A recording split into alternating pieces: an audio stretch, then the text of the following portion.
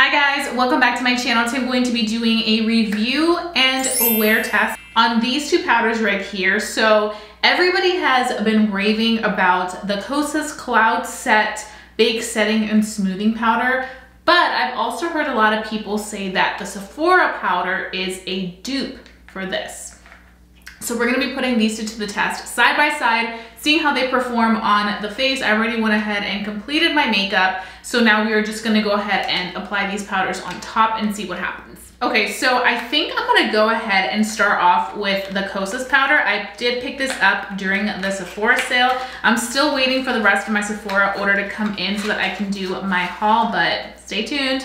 It's been coming like one by one. I don't know why. Like this came separate from my entire Sephora order, so we'll just see what happens. But this is the Kosas Cloud Set Bake Setting and Smoothing Powder in the shade Comfy, a sheer medium shade. This is supposed to give me a super smooth, no shine, all set finish. It's ultra soft. It is a baked powder with skincare activities that help minimize shine and the appearance of pores. You guys know that Kosas is a clean brand at Sephora. I actually am wearing right now my Kosas foundation. I love this stuff right here. And we're gonna be putting this to the test. I want to go ahead and see how much this costs. So this is $34, so it's definitely not the cheapest, but so many people rave about this, so I'm like, I have to try this out. So I'm gonna go ahead and come in close, and we're gonna do this side with the Kosas powder. So I am just gonna be taking the powder, and let's see how this does. Ooh, that is really pretty. So I had some issues today with my blush, which is why I feel like there's a little bit of separation. So I'm hoping that these powders lock everything in, but wow, this definitely is looking beautiful. I love to use these pressed powders as finishing powders. I just feel like they really do a beautiful job of just locking everything into place for me. Wow. It's a very like smooth consistency, but when you go with your finger, you get like a very sheer finish. But with a brush, it gives you just the right amount of powder. I always like to go over my eyebrows, like I mentioned in my most recent review and wear test of the Estee Lauder Double Wear, just because I feel like my eyebrows tend to get a little dewy looking, so I feel like setting them with powder really takes them to the next level.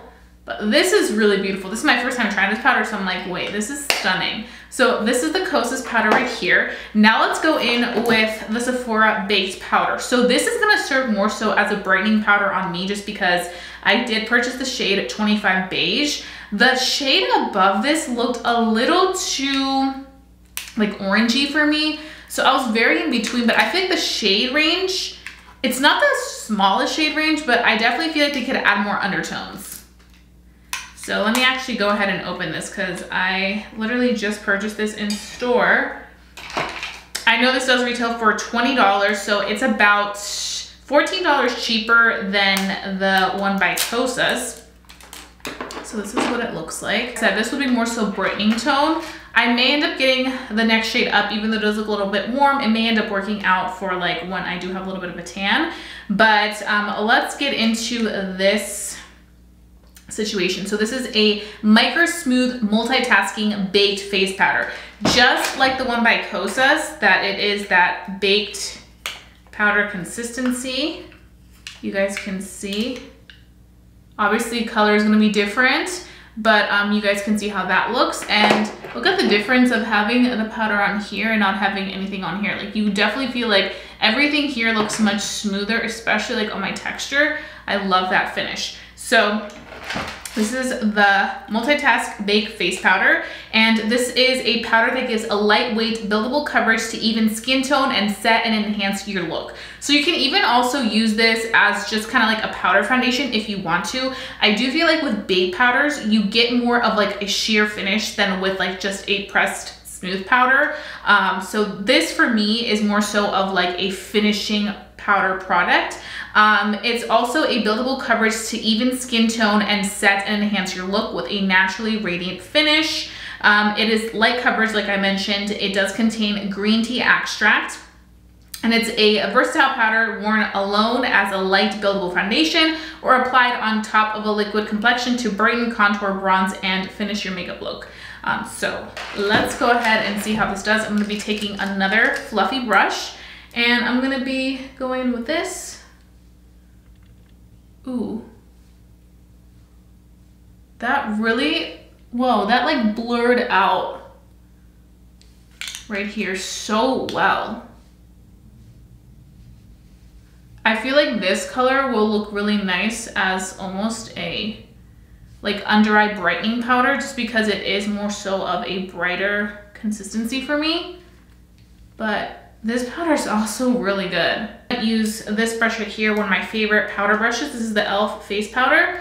And I'm just gonna go over top of everything. They honestly look similar. Let's go over the nose. The nose area sometimes need some good powder over it. But wow. Here's what I'm thinking, just first impressions. I feel like the Sephora collection powder, everything looks much more airbrush and smooth and almost like a matte finish, as opposed to the Kosas powder. I feel like you get more natural results. You can still see the skin. It looks like it's one with the skin. But I feel like this, if you want more so like that flawless filter like finish, I feel like with the Sephora collection powder, you can get that right away. And I like this finish, but once I went in with this, I was like, wait, it gives you more of that natural finish, which it does claim to give you a nice, just like smoothing, ultra, just natural finish that looks like skin, you know, that looks like you have nothing else on the skin. So it's pretty, but I definitely do feel like if you want more coverage and maybe you're somebody that has oily skin that wants it to look a little bit more matte and in place, this may be better for you. This is really impressive. Which one do you think looks better? I have to say, this is really interesting. I just feel like this gave me a more like, she's like super like full coverage and like matte and ready for the day. This gave me more like natural results. So it just really depends on what you want. They also don't feel heavy whatsoever. They feel just really nice and smooth. And I definitely do appreciate that. I will show you guys how both of these powders look in natural lighting so that you guys can get a little bit of that content before I start the day and see how this does. Right now it is 1 p.m. so we got a little bit of a later start, but we're gonna be wearing this for the entire day, see how this performs on the skin, and then we can decide, you know, if we think this Sephora one is a dupe for this. So far, it has a lot of similarities, but I definitely do think that it just really depends on what you're going for. So I'm gonna go ahead and see you guys during my natural lighting clip, and then of course at the end of the day for my final thoughts. So stay tuned, keep watching, especially if you've been really interested in the Sephora dupe for the Kosas powder. Okay guys, so I'm doing the in natural lighting clip, and on this side we have the Kosas powder, which you guys can see what it looks like. And then on this side we have the Sephora powder. And to be honest, I feel like in natural lighting, they look very, very similar. I will say I kind of like how this looks. I feel like it looks a little bit smoother than the Kosas, but honestly, I'm not seeing anything too different from either sides. I feel like they both look very similar. Obviously, I think that in the evening, when we see how these develop, we'll be able to really tell the difference between them. But right now, they're looking very similar. So Kosas and Sephora.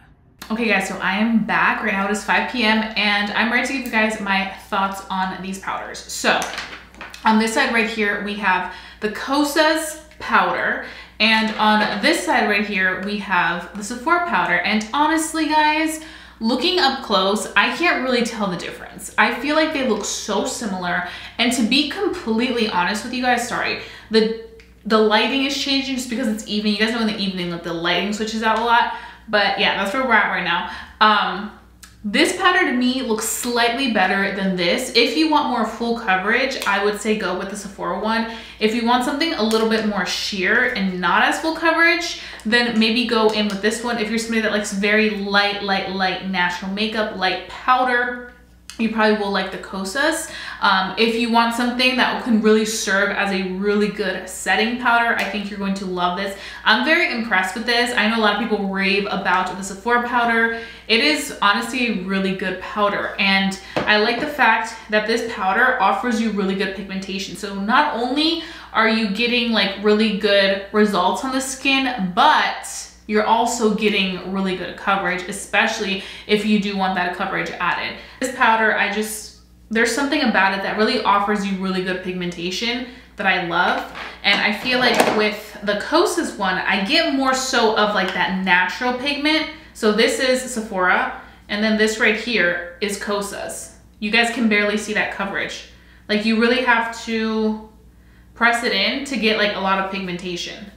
So if you like more of that natural finish, you're gonna like this because you really have to press it harder. If you want more full coverage right away, you're gonna love the Sephora one. So it just really depends on your preference, but I think that if you are looking for a more affordable alternative to the Kosas one, you save yourself $14 by getting the Sephora one. It's really good. I also feel like if you want that more full coverage finish, that more like flawless filter-esque, you're really gonna like that, but there's not really much severe difference. I just feel like this even sets a little prettier than this one right here. But that's just my thoughts. Let me know what you guys think down below. I really enjoyed sitting down today and doing this little dupe video. If you guys have any other products that you would want me to dupe, let me know. I can definitely check them out. I feel like it's always interesting to kind of see how products work, which one's better, which one's worse, you know what I'm saying? So if you guys enjoyed watching this video, give it a big thumbs up. It lets me know to continue doing these type of videos for you guys.